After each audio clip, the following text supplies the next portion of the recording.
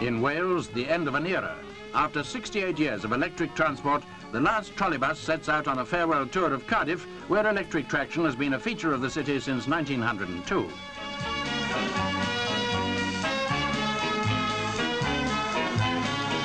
Most passengers for the final journey were enthusiasts. So was driver Peter Lapine Smith, whose firm in London specialises in electric transport. We're off on the last fare-paying run to Victoria Park.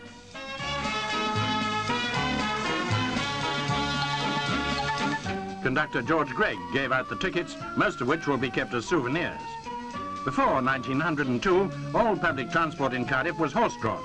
Now the trolleybus too becomes an echo of the past. Still in Wales, fears of another disaster on the scale of the Aberfan pit slide were 144